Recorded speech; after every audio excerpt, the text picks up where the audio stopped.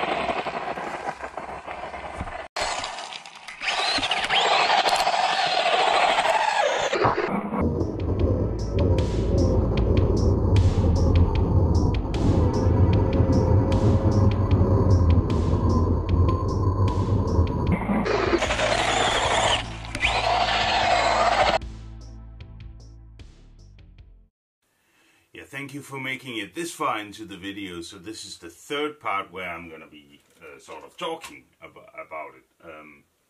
First, there was like when this was clean and non-messy, I shot some shots there.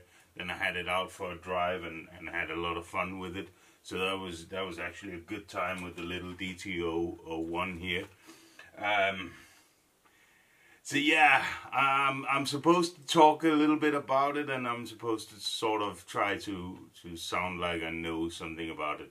The rules are, of course, that you can skip this part if you want. You can also stick around and listen.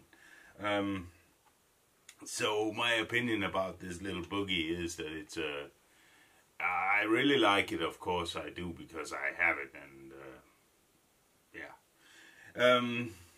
So it is obsoleted technology. It is like this here rear end design is like that. It's the stuff from the Grasshopper and the Hornet and all those.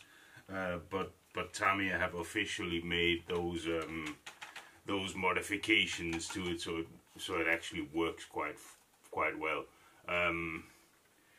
You saw in the clips that it does do that bong bong bong bong thing when it goes on uneven terrain, and but not nearly as much as a Grasshopper, for example. The front,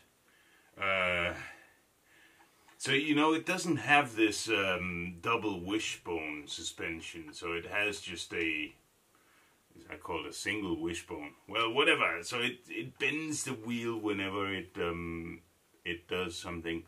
But the suspension works as we saw it. It got a little bit of airtime, not a hell of a lot of airtime with that power that it's got. But it goes up in the air.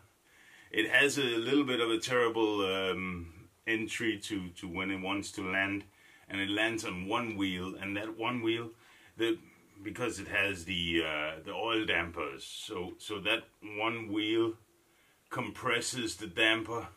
And the oil inside the damper goes through those little holes in the piston, and that happens so slowly that it absorbs the force of the little toy car, and those are real physical laws of physics that apply to a little toy car like this, and this is what it's about. This is what the hobby is about. This is the fun of it. And the exploration of these physical concepts. So yeah, good fun with this little boogie. It's ugly as hell, of course. That's just a fact that I have to live with.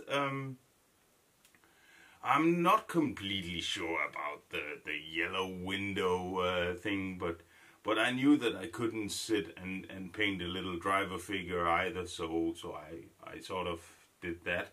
I also knew that I needed to do something else than the regular stickers that it came with. There was a lot of gold and flashy stuff, but this is more stealthed out. So, murdered out, black.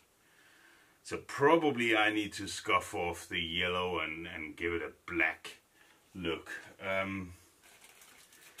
I'm gonna be doing a little bit to it. Okay, yeah, and the other thing that's actually obsoleted and bad on this one is the front steering. It's just so much slop in it. It's intolerable. So we've got these set of wheels here. I have tires somewhere. The G601 is no more, and most of the tires from the 6-wheeler are on the lunchbox.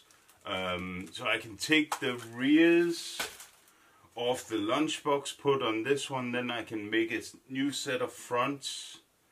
And that is what they, in the business, in the hobby, in the community, they will call it mad bullifying. Because the other DT-01 that exists is the Mad Bull, and that's the one with the big monster tires, and it's basically a boogie with monster wheels. So let's get the body off, and at the same time, I'm gonna have to just sort of replace all these little flimsy parts with something that's a little bit more up to date and that can handle these bigger tires on it. And yeah, well, probably the old silver can needs to go, and yeah, we need to do something about it. So so there's a bit of plans for this car here, and what I can tell you now is this year 2023 on the radio control car side of things is amazing. I got so much stuff going on. I've made a few videos about going to the track and driving there, and I'm still exploring that. My Kyosho Neo Inferno is in pieces because it's broken again. I have the MP10 coming. I'm struggling to build that one.